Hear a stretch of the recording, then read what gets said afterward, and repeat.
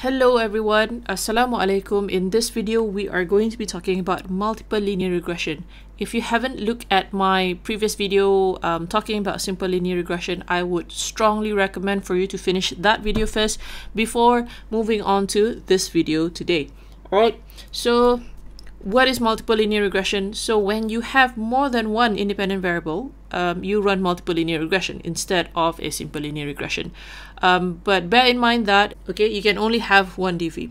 So the objective for MLR is to test if variable y, your dependent variable, depends on variables x, y, and z, multiple variables, right? So here's the equation, but if you find that too confusing, let's take a look at the hypothesis over here, right?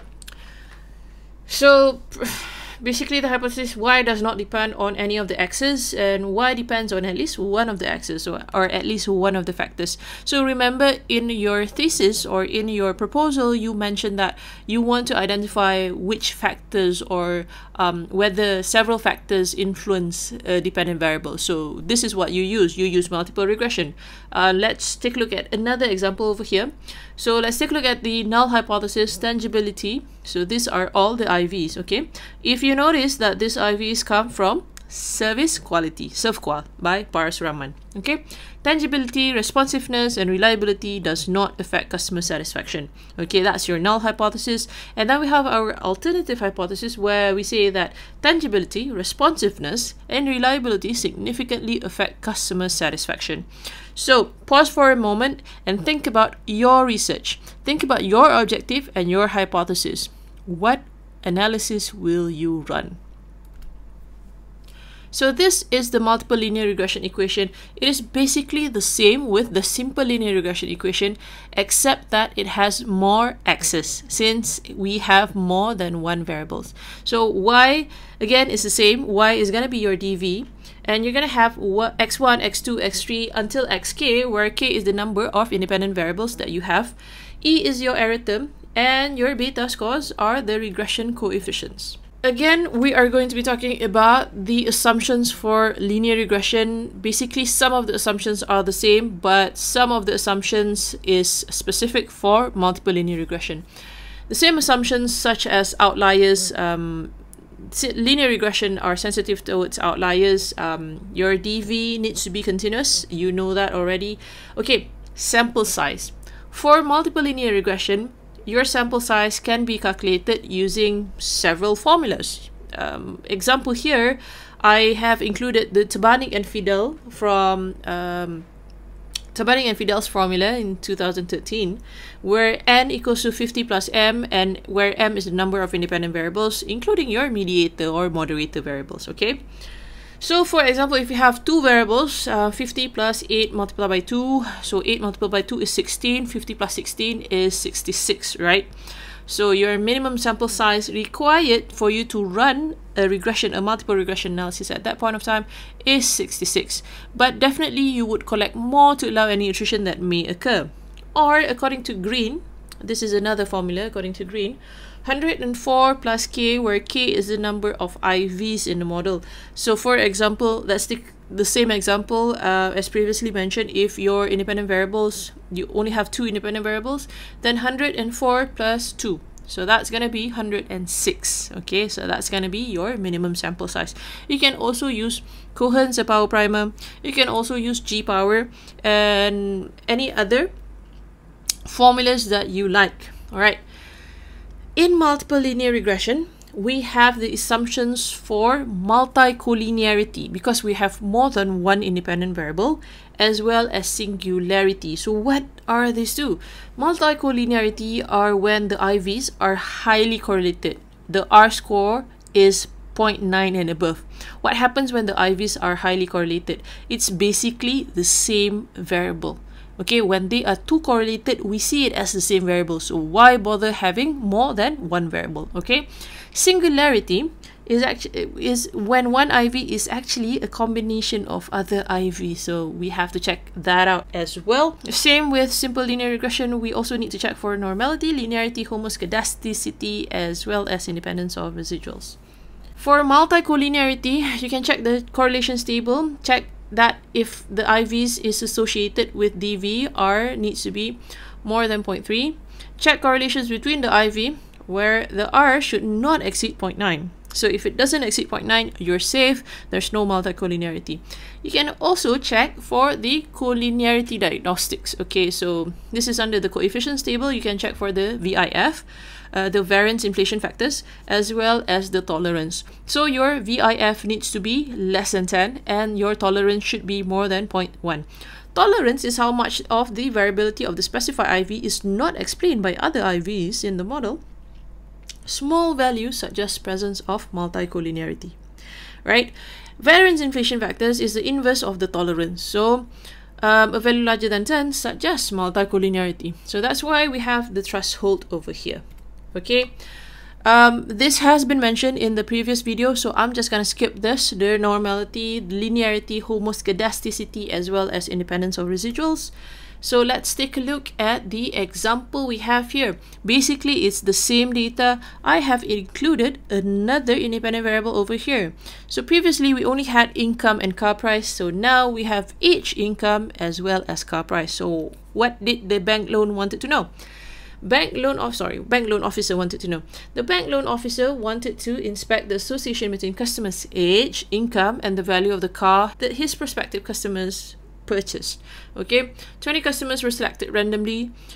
Though a minimum sample size of 106 is needed, just for the purpose of a demo, a sample size of 20 is used. Okay, so remember, for multiple linear regression or for any other statistical analysis, you need to meet the minimum sample size. So this is why we have a sample size calculation in our thesis, in our proposal. All right.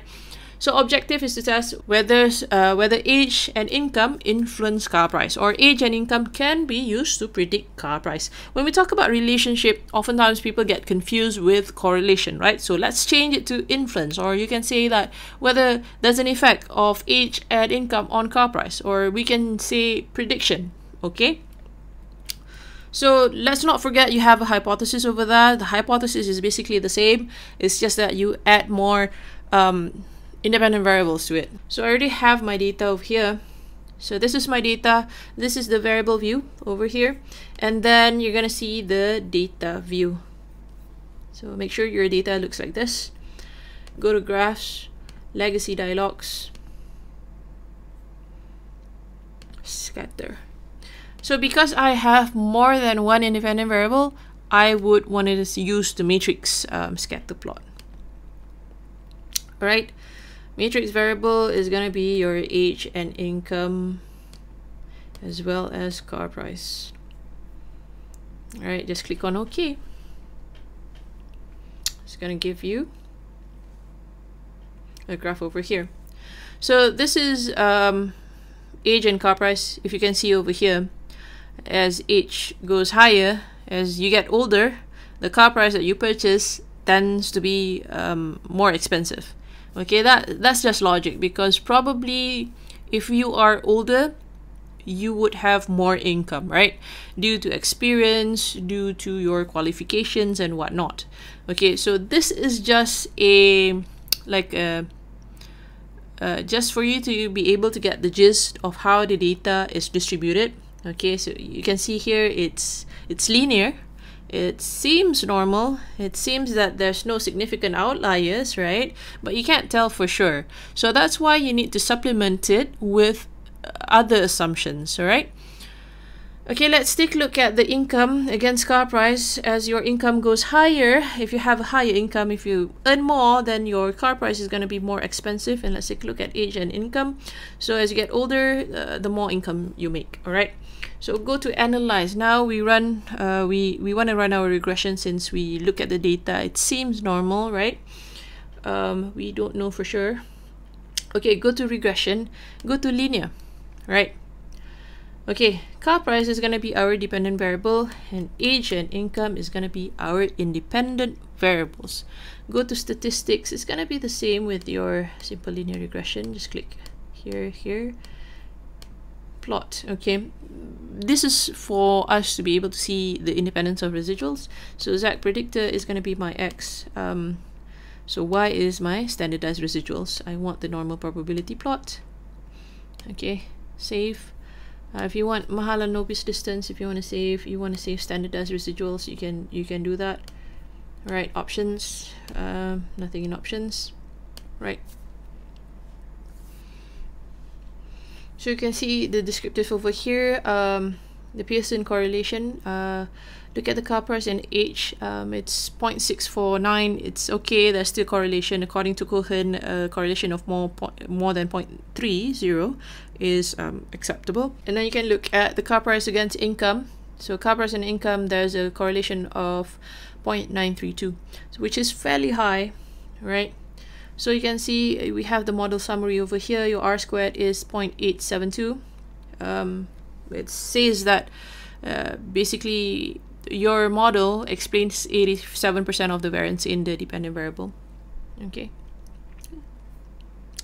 You have your DF over here. Significance of change is 0.00. Let's take a look at the ANOVA table. It is significant. Okay, so it's a good model. It can be used to predict car price. Let's take a look at the coefficients. You have to look at the significance of each independent variable. It seemed that only income is a significant predictor for your dependent variable, but not age, because it's not significant over here, right? So let's take a look at the, okay, it seemed normal. It is distributed on along the line. Okay, let's take a look at the scatter plot. Okay, it is within plus minus 3. There's no significant outliers over here. It seemed that the assumptions for homoscedasticity is upheld and independence of residual, since it is located within plus minus 3. Okay, let's take a look if they have okay, there you go, collinearity statistics. So we need a VIF of less than 10. So our VIF is okay. And then tolerance of not less than 0.1. So our tolerance and VIF is okay. We don't have an issue of multi-collinearity, right? So let's go back to our slides here. So this has been explained earlier. So this is not for sure. Okay, this is not for sure. Whatever it is, you can't simply say that as people get older, or as the respondents get older, they purchase a more expensive price. The data seem to show you that, but we do not know for sure whether this is significant or not. So which is why we need to still take a look at the output of the regression analysis, right? Okay, so let's take a look at the model summary. R squared is 0.87. 87% of the variance in price can be explained by both age and income. P-value from the ANOVA table is less than 0.05, which means that at least one of the two variables, income and age, can be used to predict the car price. Okay, so this is the equation where y equals to constant plus your beta of all of your independent variables. Okay, so this is from here, constant, and this is from your income, and this is from your age over here. For every unit increase in age, price will drop by 0.4550. Why do I say drop? Because there's a negative value over here, provided that the customer's income level remains unchanged. Similarly, for every unit increase in income, price will go up by 2.887 units, provided that the customer is still of the same age, right? Based on the standardized beta coefficient, the effect of income is 1.001. So this is if you want to use the standardized beta, right? We typically use the unstandardized beta. So this is from the unstandardized beta. This is if you want to use the standardized beta, okay, which is about 10 times higher than the effect of age. P-value is 0.0481, which is more than 0.05. Age is not a significant predictor of car price. P-value of income is less than 0.05. Therefore, income is a significant predictor of car price. So let's take a look at the reporting in the APA format. As usual, you have to mention the analysis that you used, okay, or the analysis that you ran. A multiple linear regression was calculated to predict respondents' car price based on income and age. Okay, a significant regression equation was found. This is your DF. Okay, p-value is less than 0.001 with an R squared of 0.872. Respondents' predicted car price is equal to negative 7.28. This is in thousands of dollars. Okay, remember that. Plus 2.68 income and minus 0.45 where income is measured in thousands of dollars and age is measured in number of years. Respondents' car price increased $2,688,000 for each $1,000 increase in income and decreased $0.45,000 for yearly increase in age. Only income is a significant predictor for car price. Okay, since we have to look at the significance level over here. So it doesn't really, so the matrix scatter plot, you can't conclude using a matrix scatter plot. You still have to look at your output, your regression output. Alright, so pretty simple, pretty straightforward. So this is exercise 1 for you to do it on your own. So instead of only having social influence, I have added performance expectations. So typically, if you can refer to your own research, you can see how many IVs do you have, right? If you have more than one IV, then you can already decide which analysis that you need to use, alright? So use the same data as uploaded in your Google Classroom, and I shall see you during class for us to discuss the answers for these exercises. Thank you very much.